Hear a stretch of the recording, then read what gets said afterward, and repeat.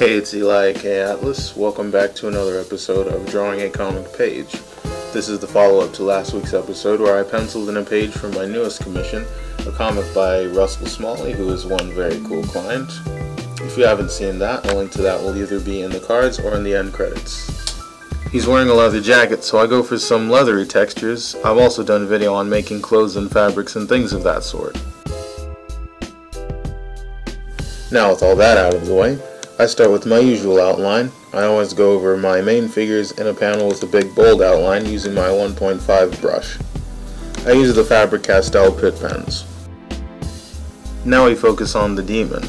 He's supposed to be kind of fading in or billowing up from the boy, kind of like smoke, so I tried to render his shading a little more smoother than usual, and gave his edges a more cloudy effect than usual as well.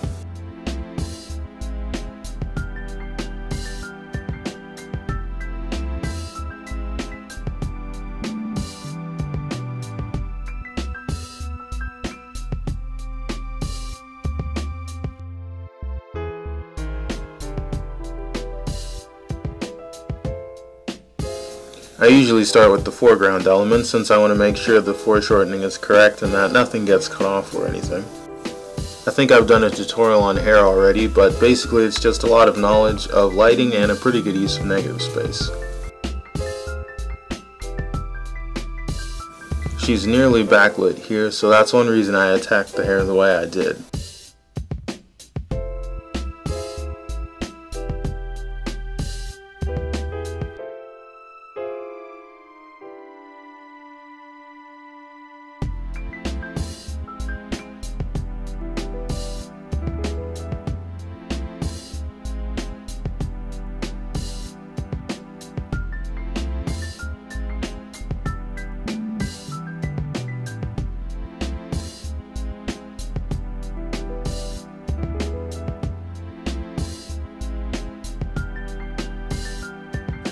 The demon's getting a little more animated now, so there's more smoke flying off him, almost like sweat.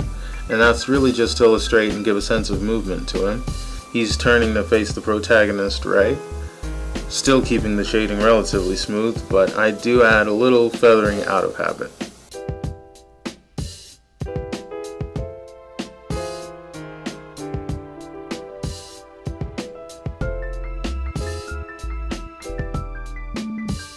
Speed lines at the corners to give that added touch of intensity.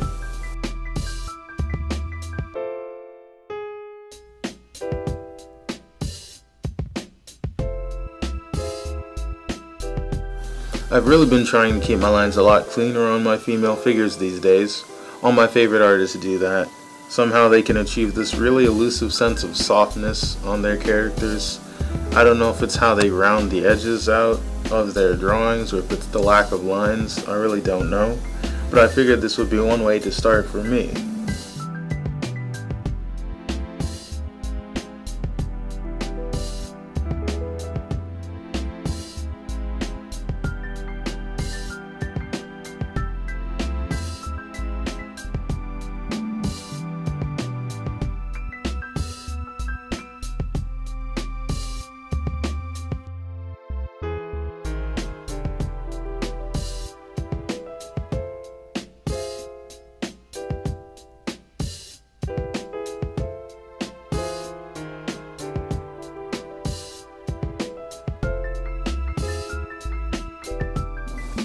The street lamps and background elements are super simple. I add a bit of lighting and they're done.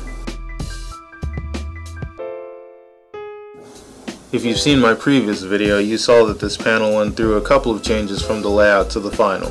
Here's how I finally decided to do the perspective.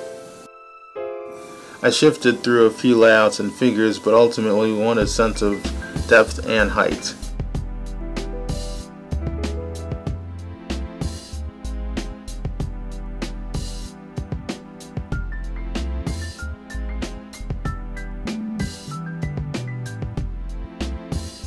Remember, your foreground characters should never shrink just because they're in perspective, if they're near to the main central character. Don't dwarf the supporting cast just to make a good perspective shot, because it won't work out. At the kid's feet you can see the shadow demon starting to spawn here. I just did that as a little lead into the next panel.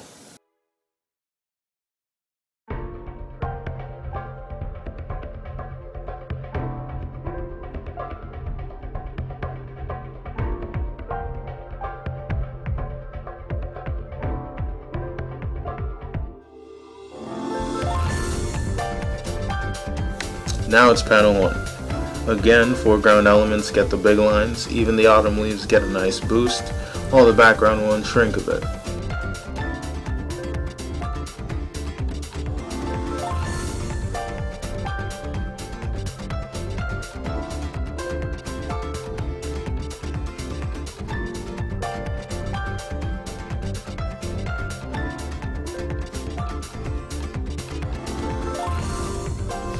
When you zoom out where your characters are a little further away from the camera and you have to draw them tiny, you don't always have to stress the details on the clothing or faces.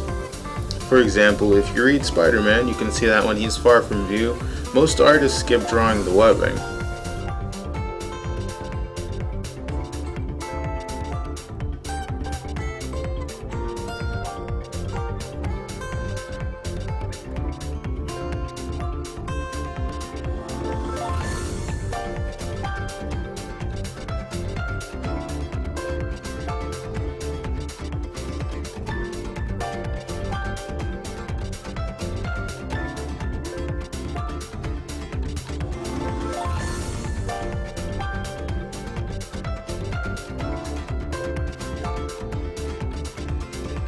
The background was a pretty simple trace job, although I refined some of the details on the college buildings.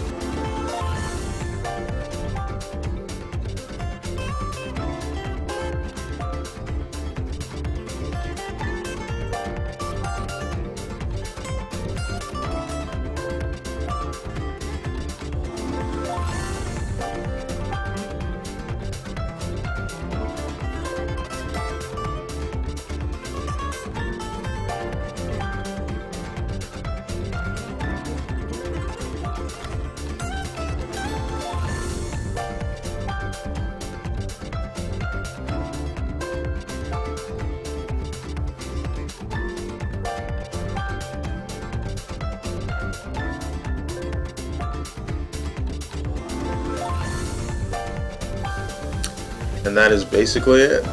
If you like the video, comment, like, subscribe, and share. And if you really want to go the extra mile, just go to my channel's front page and give me a high five. The button will be at the top right of the page, right near my banner.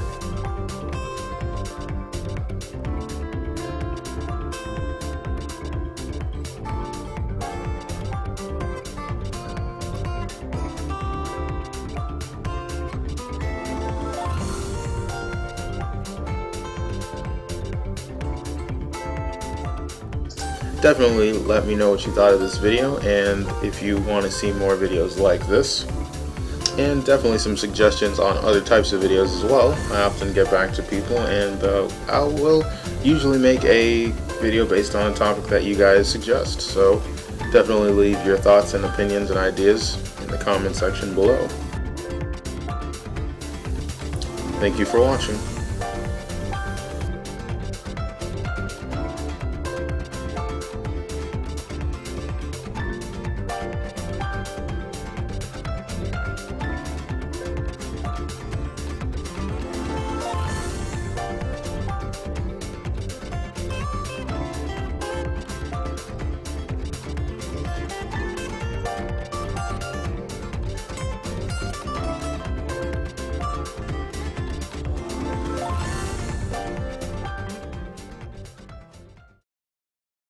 Scena, zbyt mi sumie.